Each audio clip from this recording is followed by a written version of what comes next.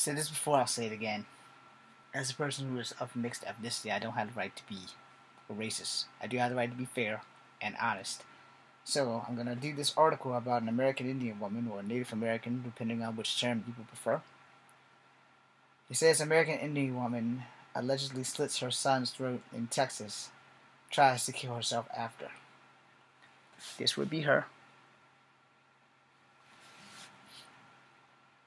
Okay. Texas police booked an American Indian woman, mother of a 4-year-old boy, on charges of murdering her son. She was reportedly wandering around the house located in Sugar Land with injuries on her wrist and neck when her husband came home and found blood throughout the house. He also found his son lying on the ground with his throat slit.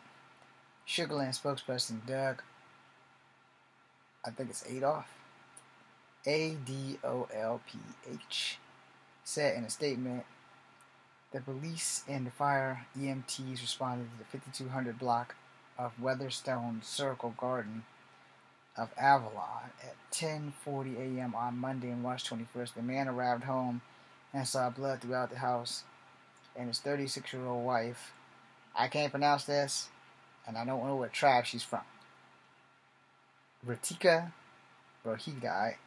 you know what, I'm going to spell that shit, Ritika, Rohatgii, wandering around with cut wounds to her neck and her wrist that appeared to be self-inflicted. Their son was found dead upstairs with his throat cut. RRA, that's what she will be referred to for the rest of this, is charged with murder. She was rushed to the hospital for treatment and was later taken into custody after she was discharged from the hospital, the police said. RRA was later transported to Fort Bent County Jail when released from the hospital.